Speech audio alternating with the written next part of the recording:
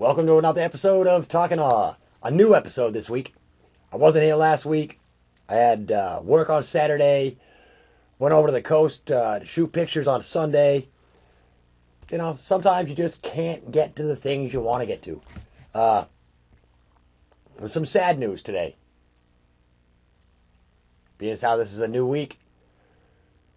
Last week saw the end of one of the first shows on Cheshire TV. Free Minds TV. Toby Iselin and Nick Michaelewicz have called it quits. Now, Toby had been part of Cheshire TV from the beginning. He was one of the first shows that back in the day we were on 21 times a week. 3 times a day. Because there was only like 4 shows or 5 shows that were being made here. So, Toby and Nick, we're going to miss you around here. They used to come in and film on Monday nights. And, you know, again, it's one of those things. Toby's in school. Nick's got other pressing things. Toby got married during the run of the show. They did 250 episodes, which is fantastic because the majority of public access shows don't last more than a year. People do them for a while. Other things come up in life. And the first thing that goes away is, you know, the stuff that you were doing on public access TV. Because it is a lot of work to get a show ready every week. Well, not for me, because I just come in and sit down and talk without any real clue of what I'm going to talk about. Matter of fact, this morning I just sat here for like 15 minutes trying to figure out what can I talk about. There's not a whole lot going on that I really want to delve into.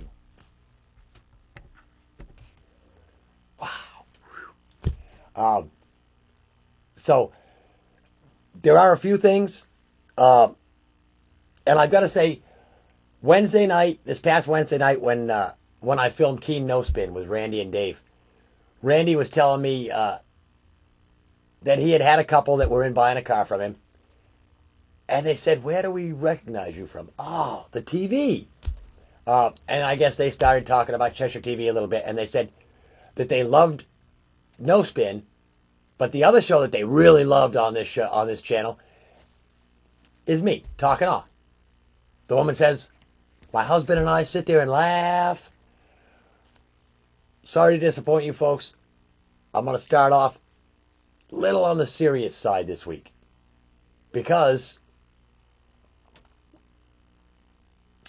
it seems that this city has taken a violent turn since the new mayor took office. Hey, don't blame me. There was a shooting. Police-involved shooting last week.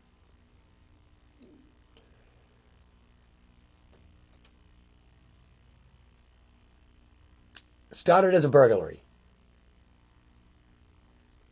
Apparently, 3 men or 2 men were on the roof of Diversified Computers, cutting through the roof.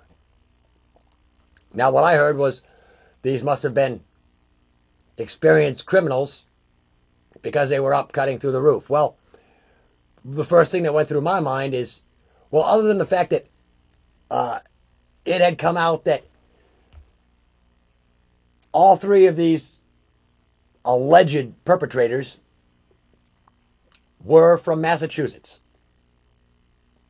So when somebody said they must have been experienced criminals because they were cutting through the roof, first thing that went to my mind was maybe they were Massachusetts firefighters.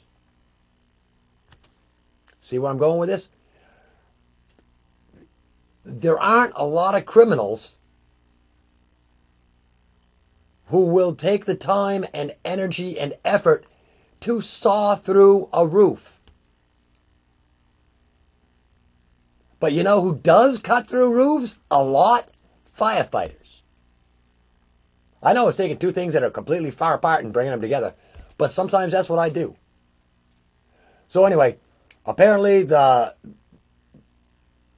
where these criminals weren't smart is they didn't look in the windows or anything to see if anybody was in the business.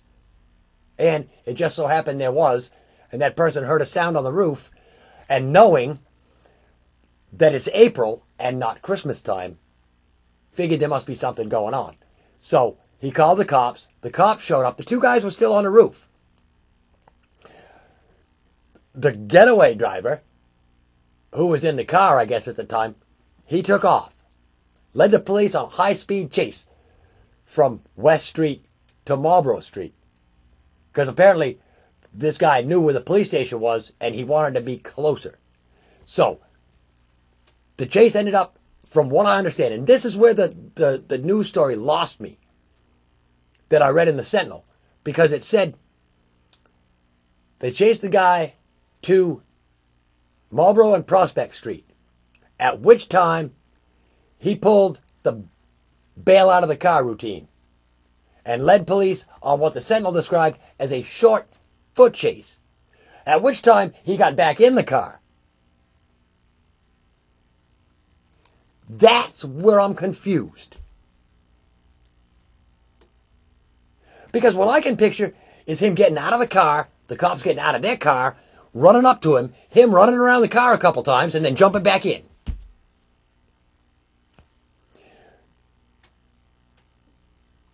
Because it seems to me that if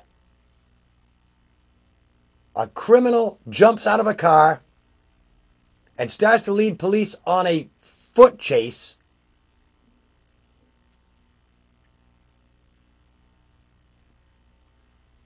it doesn't seem like the cops would leave the perpetrator's car unguarded, if you will.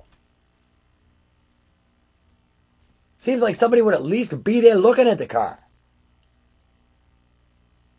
But I don't know. Apparently this guy jumped back in the car. At which time, police opened fire. I wasn't there. I don't know if they yelled stop. I don't know if they yelled show me your hands. I don't know if the guy had a gun and was trying the, suicide by cop thing. I wasn't there. I was home sleeping. Well, maybe not sleeping, but it was like 10 or 11 o'clock at night. So I was home. Regardless of whether these cops said anything before they opened fire,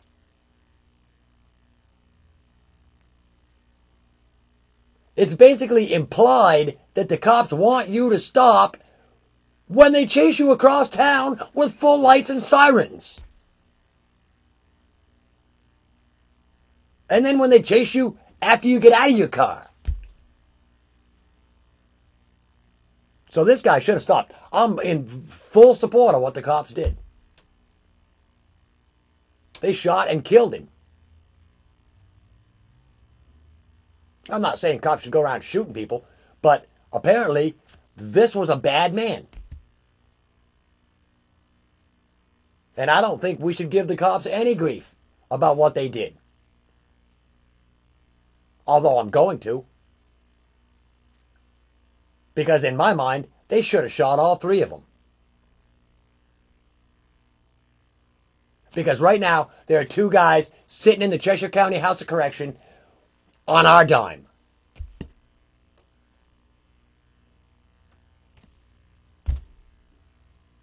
Yeah. And once they get convicted, then they'll live for the next 15 to 20 or 5 to 7 or whatever the hell the judge gives them. They'll live those years on us. Like I said 2 weeks ago, with free health care, 3 squares a day, a bed, a roof over their head, and cable TV. A lot of working folks out there can't afford to pay rent and have cable TV. So Chief Miola, tell your guys, next time, couple more bullets, no problem. Hell, as a taxpayer, I say, if a cop needs to shoot somebody, I'll reimburse them for the money, the cost of the bullet. It can't be that much.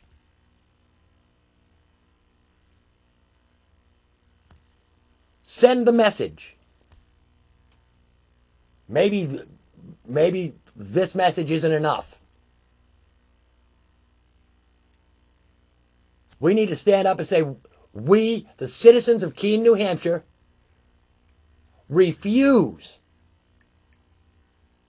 to let people from away come here and commit crimes. And I don't care if they're just random people that come in like these three guys did, or if they're people that somebody went out with a bus and picked up to bring them in because we've got such a great shelter.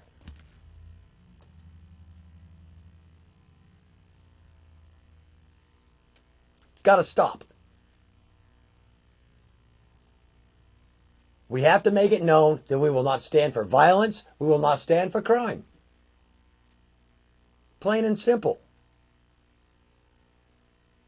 Let's go over to the other side of the state now, where last week a police officer was killed. Michael Maloney, chief of the Greenland Police Department. People say days away from retiring. You know, if you can say I'm days away from retiring, guess what? You're already retired. Stop playing. Because when you're days away from retirement, you've already got somebody trained to do your job. Somebody's already been picked for your replacement for the most part. And you know, but this was a dedicated police officer, dedicated leader. And, you know, Dave and Randy said it on No Spin. Anytime that a law enforcement officer is shot or injured on the job, there were mistakes made. Same thing with the fire department. Anytime that a firefighter is injured or killed in a line of duty, mistakes were made.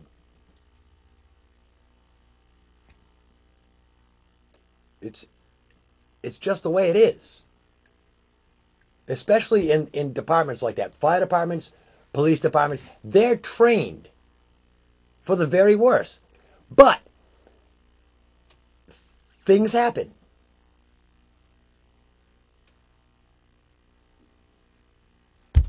And the smallest mistake can mean the difference, especially in those high-risk jobs. For any of you folks that were home yesterday afternoon while I was here in the studio filming this, watching the NASCAR race, you know, anytime there's a crash, there was a mistake that happened. Whether it was an equipment failure, which is a mechanical mistake, or if it was driver error, which was human mistake.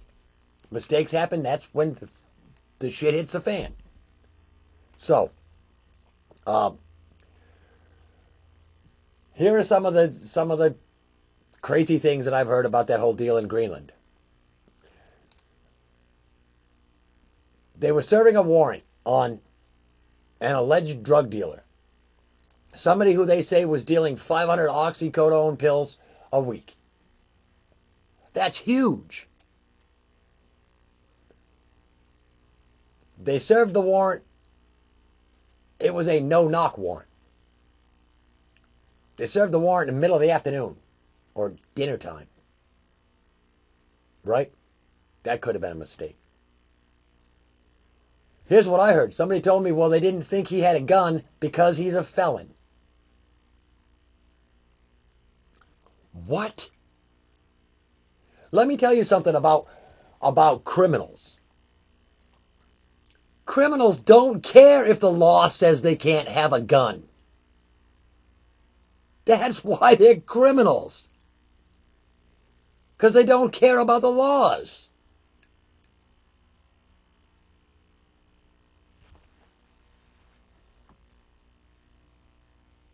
Only law-abiding citizens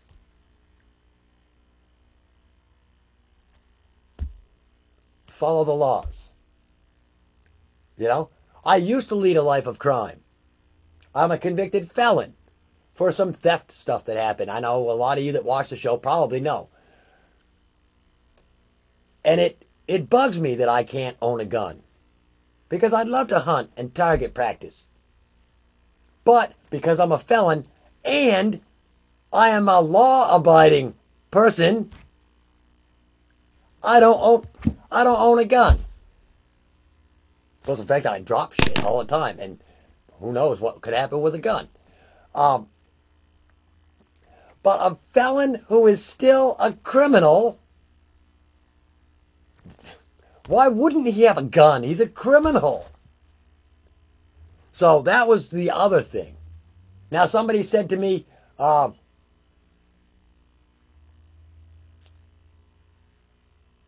Bearcat would have helped in that situation. Again, no. It would not have helped. It would not have protected anybody. This criminal didn't gun down these cops on the road or as they were driving up to the place. He gunned them down as they came through the door.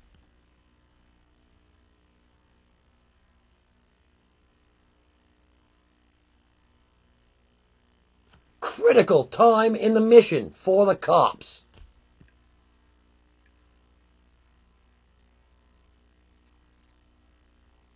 I mean,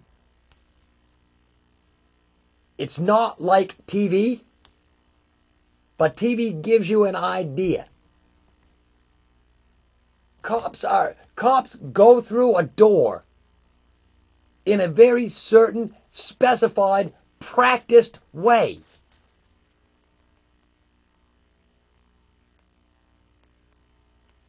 But when you bust the door, the first two guys go charging in and get blasted. How would the Bearcat have helped you?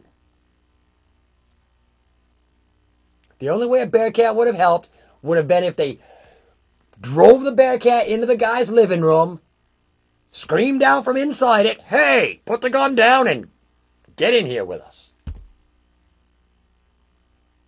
That's not the way things work. So, anyway, enough about that. It's a very sad thing. I want to say, I think I heard 5,000 police officers from around the state and around the country showed up for Chief Maloney's funeral, which got me to wonder, you know, maybe that was when crimes should be committed in these other towns, when all the cops are at a cop's funeral, with half the country unprotected. So enough about that.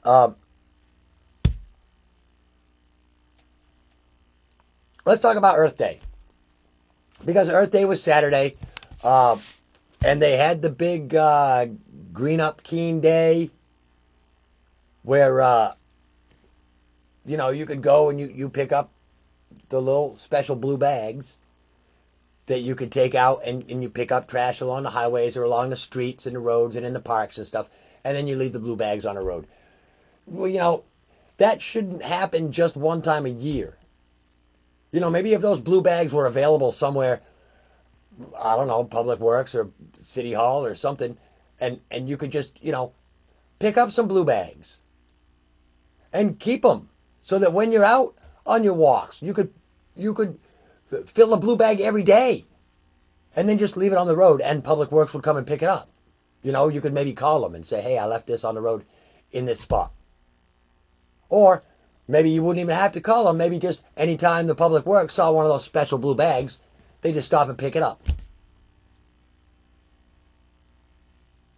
Because you can't clean the entire city in just one morning, no matter how many people help.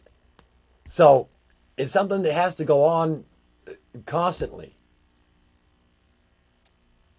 I was just from being a hiker and a backpacker from way back. I was, it was instilled in us that you bring out what you bring in. You don't leave trash.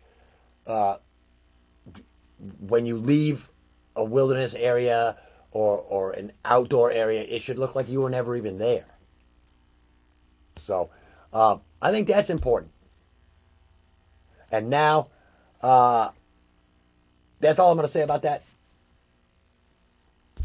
Just take care of the planet, and you people in the city, if you're watching, maybe you could you know take that idea to heart. Maybe have those blue bags available all the time. So if anybody goes, oh yeah, I'm going to take a walk up in Robin Hood, I figured maybe I'd pick up some trash.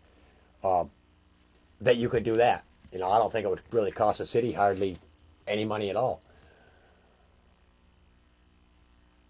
I like 6 minutes left. So I want to talk. We've had some deaths. I'll say it. Sad times. Dick Clark died. Levon Helm died. For any of you folks that don't know Levon Helm, he was in the group, the band. And if you don't know Dick Clark, well, turn off the TV and go back to wherever you've been for the past 50 years. Sad deaths. One of the saddest that I heard it happened on April 13th was the fact that Jonathan Frid died. And I bring this up because I'm going to start getting real nasty, and I've heard that Johnny Depp is over in Peterborough or Antrim or Hillsborough at some friggin' artsy-fartsy artist colony thing doing something over there. So it's very possible that he just may see this show while he's in the area. And if any of you know what's going on with him, maybe you want to tell him to watch this show. Or watch it when it's on YouTube. Because this message goes directly to Johnny Depp. And, I wasn't thrilled when I heard the news before I heard that Jonathan Frid had died. And now the news that Johnny Depp is remaking Dark Shadows into a movie just makes me want to puke. I'm sorry, Johnny. I used to like you. I loved it the way you turned Keith Moon into a pirate. It was amazing. Oh, not Keith Moon. I'm sorry, Keith Richards. Almost the same difference.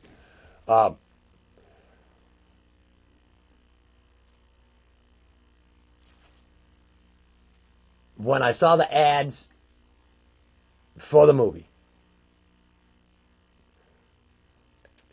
Johnny, you can't take every role and turn him into Keith Richards. And once again, it looks like that's what you've done. You've taken Barnabas Collins and turned him into Keith Richards. Or Jack Sparrow. I grew up with Dark Shadows. And not only did I grow up with it, but I was back for its semi-revival when it came out on videotape, and I watched every episode. Barnabas Collins and Quentin Collins and the whole Collins clan up there, being vampires and werewolves and witches and demons. And I mean, this was not just it was a soap opera. When you talk about Dark Shadows, you just can't think it was just a TV show. Because it wasn't just a TV show. It was actually a soap opera. That was the way it was designed. At the end of every episode, there was basically a cliffhanger. And you had to come back next week and see how it goes. And the character development that went on. And then it took that turn and it got all weird and it went like back in time, and half the show was back in like the 1600s in Salem, Massachusetts, and it was all during the witch trials. And A little over the top. But it expanded the soap opera fan base so that it wasn't just women during the day watching soap operas. All of a sudden, you had this whole new group of people that were tuning in every single week and digging on the whole soap opera thing, you know? But it was cool because it was a horror soap opera. You know, it was about vampires and werewolves and witches. So, it was cool. But Johnny Depp, you're just a dick. Stop it. I hope this movie fails miserably and you never get another acting job in your life. You've worn out the whole I'm a flamboyant rock star pirate friggin' thing. And at this point, I don't care. You're going to hack up the memory of Dark Shadows and then go on your merry little way. And it's wrong. It's just wrong. Why doesn't somebody come up with some new ideas for movies instead of just taking old stuff and remaking it? That's all. Actually, you know, maybe somebody should remake 2001: A Space Odyssey. That would be worth remaking. Yeah. Anyway, I'm out of time for this week. So, you know, let me run the email address real quick. If it comes up. Oh, and it didn't come up. All right. So, we'll go right into the credits then. Sorry. Till next week, Rick Blood. Take care of each other. Peace.